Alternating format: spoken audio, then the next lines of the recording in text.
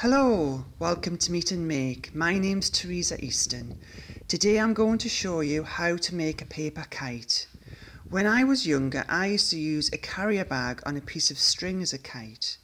You might want to look at Nigerian artist Ifeoma U Anyaeji's sculpture and see how she's reused plastic carrier bags in her sculpture.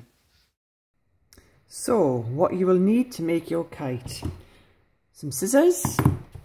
You might want something to colour your paper if you're just using blank paper. Definitely sellotape, that's really important. You might want some card to wrap your string around or your thread. A bit of cardboard would be fine. Definitely a bin liner or a pedal bin liner. Something to make holes with. I'm going to use a hole punch.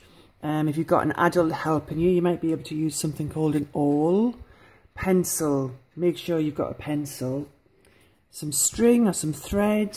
You could even use, paper-wise, you could use some blank paper, or you could use a page from a magazine. So these are the things that you're going to need. You're going to need to draw a pentagon shape. It's got 6 sides to it.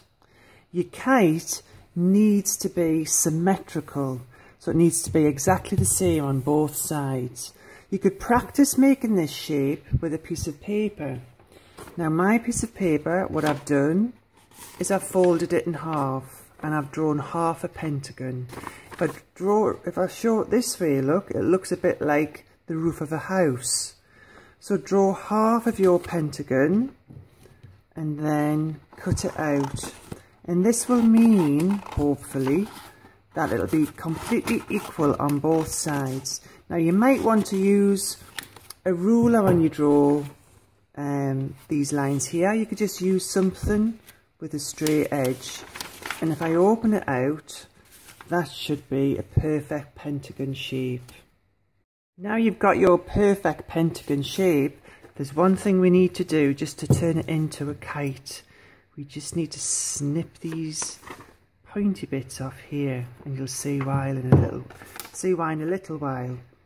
Now you've got your blank piece of paper. You could choose to decorate it and use whatever you have to hand. You can decorate both sides, but what I'd like to do is to use a page out of the magazine, and I'm going to use the shape that I was left over with as a stencil, so I can just draw the shape of the pentagon round there, and then that'll be much easier to cut out, and it'll also give me an idea of what my kite's going to look like. Okay,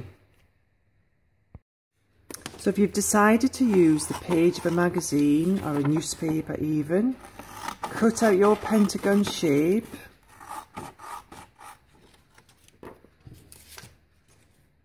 And don't forget, we have to snip these end bits off, these pointy bits, just a little bit, just a few millimeters, so that it's straight to that edge. And now what we have to do is turn this into a kite. And let's start by taking some sellotape, and these end bits that we've cut off, we need to put a couple of pieces of sellotape just over those bits of paper there. And the reason we need to do that is because that's where the hole is going to go for your string or thread to be tied through. And if we didn't use any sellotape, it would mean the paper would rip quite easily. So smooth that down, and then take whatever you're going to use to make a hole and put a hole through the paper and through the sellotape, and do that on both sides. Okay, our next task is to get some thread about 60-70 centimeters long, and you have to take the end of the thread and loop it through a hole and tie a knot. Now the knot has to be quite loose. I'm going to let my paper sit on the table, it'll be easier to knot. It doesn't have to be a tight knot, quite a loose knot. The most important thing is that it's a very, very strong knot. Now I usually use something called a granny knot or a reef knot, where you thread it through and it's almost like tying your shoelaces, except you don't put a bow in and you do right over left and left over right. So that's quite a nice tight knot, and I've already done one there on that side, so you can see it's quite loose, doesn't have to be really tight. Then the next thing we do is we take thread, and I'm just going to pull those, put those two holes together and pull the thread nice and taut, so I get a little loop at the end. And then about 2 fingers length along, I'm going to tie another knot in that loop, just like that. That's perfect. That's beginning to look a bit like a kite now.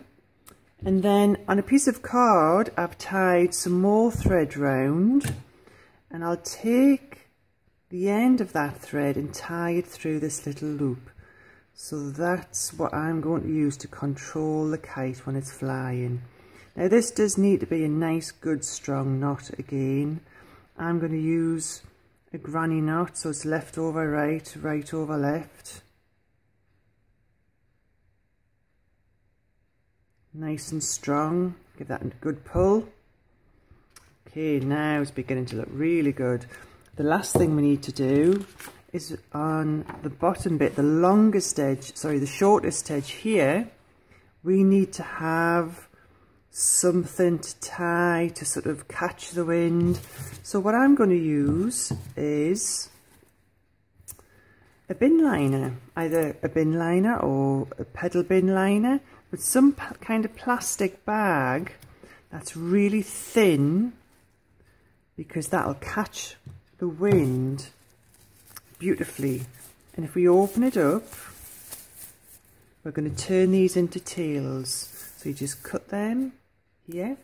You've got one tail, and then I can open it up again, and then have another tail. So we glue those, or sellotape that I'm going to use. I think I might do it on that side, to the bottom of the kite.